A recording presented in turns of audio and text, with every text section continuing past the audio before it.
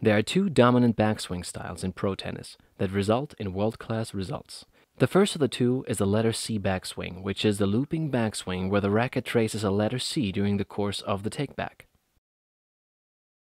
The second style is mostly used by ATP players with the exception of a few players like Justin Henin, and that is the closed racket face or pronated backswing where the racket drops down via gravity with a closed face and is subsequently allowed to snap back into the laid-back wrist position on its own. While there is a large variety of ways to take the racket back in the backswing, there are commonalities in the swing path after the unit turn. If you watch Federer, Nadal, Djokovic, Verdasco, Sharapova, or even the Williams sisters, the racket position during the set position is remarkably similar.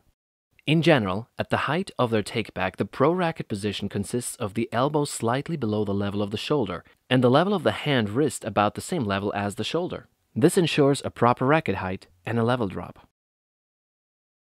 There has also been great deliberation in regards to how a player should take their racket back.